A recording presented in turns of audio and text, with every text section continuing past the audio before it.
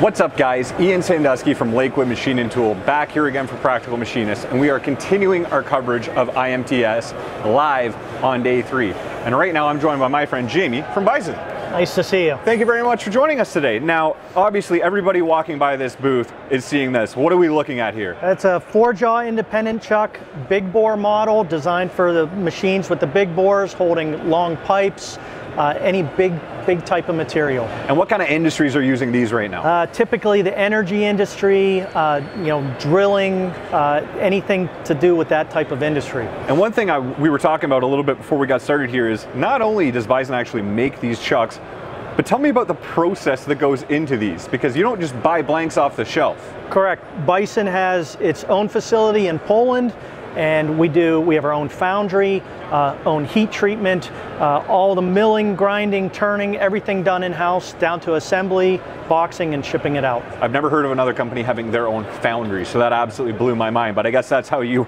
get something this size. Right, and we completely control the whole process that way.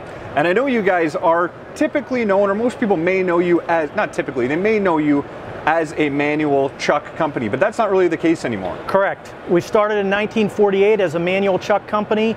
We've since grown from there, and now we are doing hydraulic pneumatic power chucks, tool holders, live centers, the whole spectrum, vices. We are a complete work holding company. Now the first product I know we wanted to take a peek at is right over here.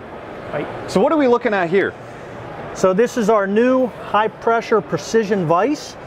It allows you to control the clamping pressure. It has an amplifier in there. So when you're set at 0, it acts like a normal vise. Based on how much pressure you put is what you get out of it. If you set it to the 1, the 2, 3, or 4, when you turn the vise, you first make contact with the part, then when you turn through, the amplifier comes in, and setting 1 puts you at about 2,500 pounds of clamping force. Wow. And then it goes up 2,000 pounds per setting. Our bigger size of this can get you up to 13,000 pounds of clamping force. So this is really, really good if you're doing some really heavy milling. Absolutely, absolutely. And one thing I will say, I've had some students work at my shop before, I've had some smaller people work at my shop before. One thing they tend to do is not have that upper body strength in order to close the vise. This could really game change for them. Absolutely. Keeps you away from the cheater bars, over tightening, allows you to control the whole process. Because I don't know if you guys have ever seen it, but one thing guys love to do in every shop is they'll go like this, take a hammer, bink, Right. bink, bink, what happens? Jaw lift, part wants to fly out, lose your flatness. It's a big problem. Everything bad. If you don't tighten the screws down, now that vise is going to be like this, it's out of center, everything. This completely eliminates that problem. Correct. What kind of shops are you seeing putting this in right now? Guys doing big steel parts, heavy cutting, mold shops. They're doing a lot of contouring, don't want the part to move. We also see it with shops with more delicate parts, allow you to control exactly where the clamping pressure is. Because again, with delicate parts, this is important because delicate part, I clamp too hard, we're going to get a huge bow in it. Correct. No good. Correct. The other thing I wanted to take a peek at while we're here is there's a new line of quick change, I believe it's quick change chuck jaws over here. Correct. What are we looking at? Yes, so this is a hydraulic chuck. Instead of your standard hydraulic chuck with the serrated jaws, this is a quick jaw change chuck. We have a tool that you insert in here, the jaw slides out, change over to the next job, slide the job back in, lock it back up. And when you're talking lock, you're not sitting there reefing on that with 2 hands. Nope. That is very quick release. Now, what's the advantage to that for shops? Setup time. If you're doing a lot of small to medium runs, a lot of different parts on the machine, you don't want to waste time counting serrations, 15, 20 minutes setting up a job. You can do it in minutes here, and as everyone knows, if you're not making chips, you're not making money. Exactly, and the other thing these are set up for, I believe these are hydraulic or pneumatic. Correct. Well, we have this in hydraulic, and then we have our standard as a pneumatic option as well. And that's perfect for guys who are looking to integrate automation into their shop, because you put something like that on the floor with a bar feeder, you don't even have to hand load it or robot load it. You can have a bar puller, and all of a sudden you have automation in your shop. Correct. You have one employee maybe running 4 or 5 different machines because you can automate it to a certain point, and he can walk away and do something else while the machine's making money. And with the way the labor market is right now with the workforce, everybody's trying to do more with less, and this is a very easy way to get into it. Correct. And I have to ask, because I see these all the time, and as a guy who's not very familiar with turning, I'm a mill guy, not so much a turning guy.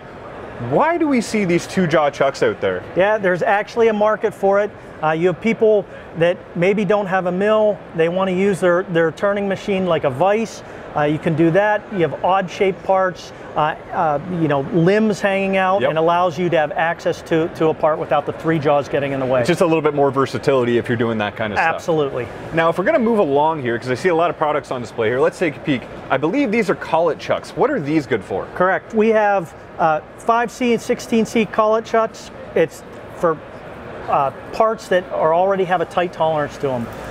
There's not a huge clamping range, but allows you to accurately clamp on a part that has a tight tolerance. And I know we have one of those in my shop. Typically, if we're feeding something like really smooth 304 stainless, if we're bar pulling, we really like those. And that looks like it's going to be the same. And what size range do you guys have those in? So we have them in from 5-inch to 6-inch diameters, and then for both 5C and 16C, and we offer the whole wide range of collets to go with those chucks. I'd imagine you're putting a lot of these out there in the USA right now. Absolutely, absolutely. And now down here, I'm not super familiar with Capto style tool holders. What defines a Capto style tool holder? It is the connection between the spindle and the tool. It's a more accurate connection. It's newer technology. We've gotten into that complete range. It allows you high RPMs, 25,000 RPM, balanced to G 2.5. And now you have a full line of those. What kind of length are we getting out of those? Are they all very short? I'm not super familiar. We have various gauge lengths to accommodate whatever kind of reach you might have or Z-axis travel issues you might have. And I'm also seeing what looks like a Cat 50 over there. Correct. So ET 50, Cat 50, Cat 50. Yeah. So on top of Capto, we have the complete range: Cat 40, Cat 50, BT, HSK, everything you might need. Oh, I'm seeing this one there. That's that's Capto as well. I thought that was a HSK, but my eyes deceived me. And of course, if we're moving along here a little more, we've got solid centers. What are solid centers good for? Great in tail stocks, in conjunction with rotary tables, that type of thing. We have from carbide tip to standard ball bearing steel, half centers, the whole variety for whatever you might need. Why would somebody want to use a carbide tipped center? It allows you to regrind it over time. If it starts to wear down, you can regrind it and get a good tip again. And generally, when I use centers in my shop, we're using them to support long work, or we need really accurate turning. Correct. Yeah, the longer the workpiece, if you don't have something on the end, it wants to bounces bow, around, right? You get poor finish. Chatter and now, I've never seen one of these before, and maybe I'm just underexposed. Is that a 6-jaw chuck? That is a 6-jaw. 6-jaw is great for thin-walled parts. Decreased deformation in the part, and this is also our set true chuck, which is our bread and butter chuck. It's #1 in the industry. It allows you to radially dial in to reduce the run out. And all these are the set true line of chucks? Just this one, but these are our manual chucks. This is what we started with. This is what we're the best at and the #1 in the industry. You've been doing it for a long time, so you guys have all the kinks worked out at this point. Absolutely. Now, if people want to learn more about Bison, where can they find you online? Yeah, if you go to our website at bison-america.com, all of our products on there, catalogs, contact information. We'd love for you to visit. And of course, you guys are here at IMTS for the rest of the week? Absolutely. So make sure if you are coming to the show, you come look for the giant chuck out front. You can't miss it. Stop in and see Jamie. Jamie, thank you very much for joining us. Thank you so much for stopping by.